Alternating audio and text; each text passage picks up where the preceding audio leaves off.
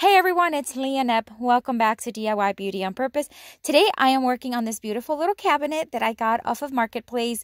It was only $8 and it does need some work. I mean, it's just, you could tell it's had a rough time, but that's what I'm here for. I'm excited to give it a new look and new life, and I can't wait for you to watch.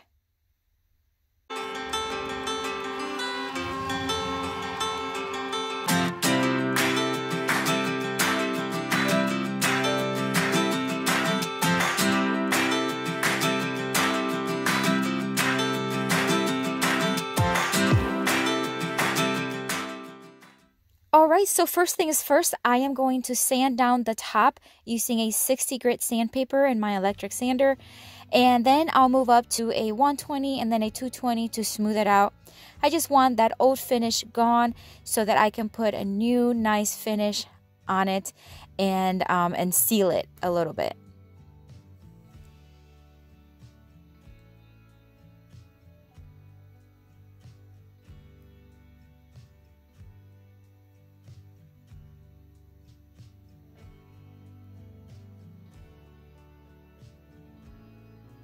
The cabinet itself was actually pretty sturdy and in pretty good shape, except that this bottom portion was a little loose, but I just added a few brad nails and it actually made it very, very sturdy, so I was really happy with it. Another thing that I did notice was the top was just a little tilted. I tried fixing it and I couldn't figure it out unless I took the whole top off, and I didn't want to do that. And overall, I think it just I guess went with the age of the cabinet, and I just left it as is. Actually, the person who purchased it loved it. She thought it was just perfect. She wanted an old looking cabinet, and so I left it like that.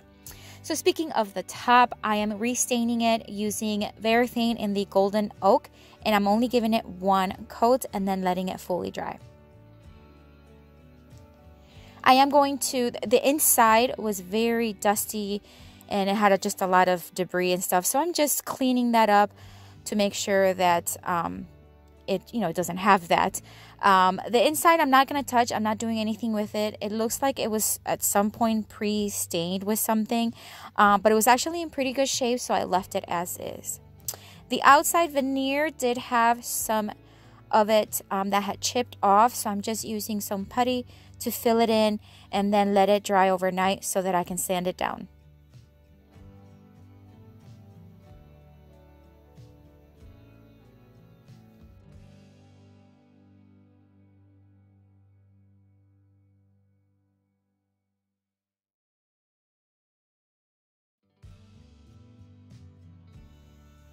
So now I am actually going to clean the inside using crud cutter, making sure that it is now grime free, dirt free, and it smells good too.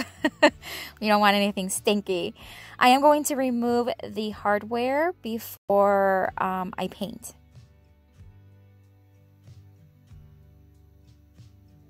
And of course I am going to tape the trim, the top, because it is freshly stained and I want to make sure that no paint gets on it.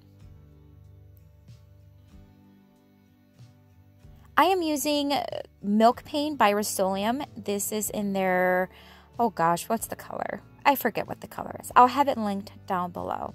But it's like this yellowy mustard color, and I'm going to be very honest, I was not a fan when I first applied it.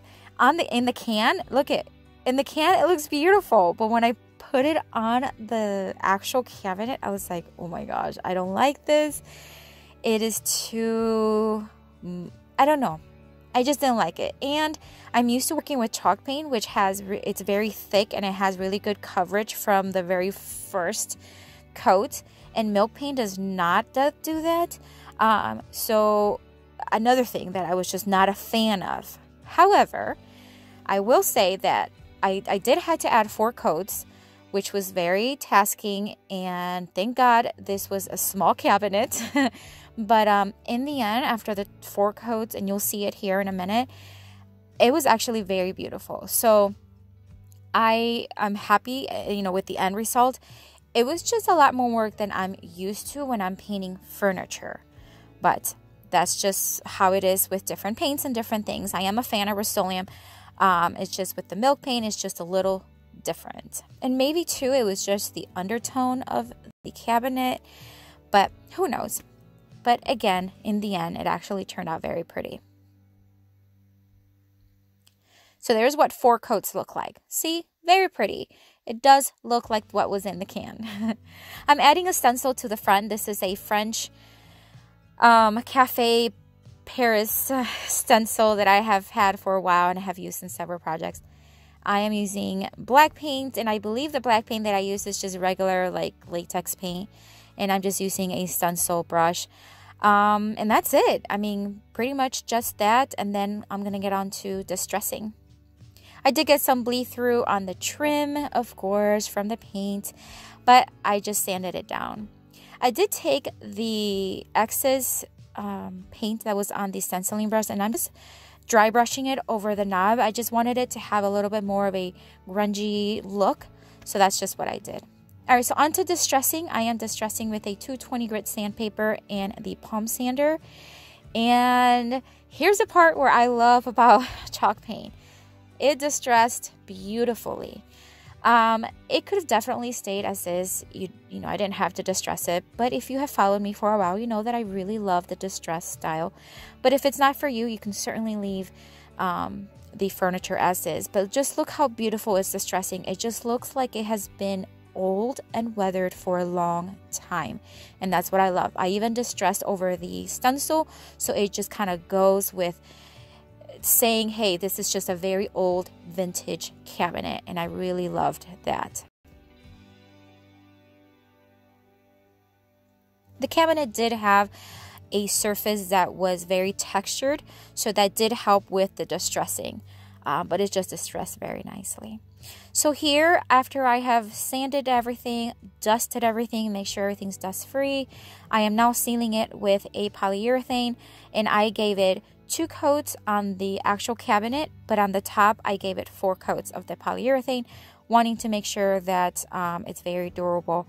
And I am using a brush for, and these brushes, oh my god, I think they're nylon brushes. Are very soft. But for the top, I'm using the sponge applicator. I have most of these products linked in down below in the description box on my Amazon store if you're interested in taking a look at them.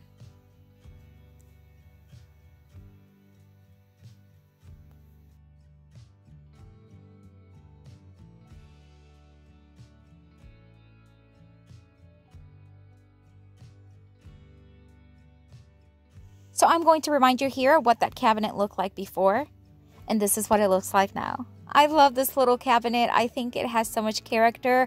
You can just see the age of it. Yes, the top is tilted and it still bothers me sometimes, but hey, the person who bought it and loved the character, so that's all that matters. And I am so thankful for you watching. I'm so thankful that you stopped by. If this is your first time watching, I welcome, and I ask that if you have not subscribed yet, that you consider doing so. I post video every single week, and I would love for you to become part of our YouTube family. Thanks again, and I hope you have a blessed day.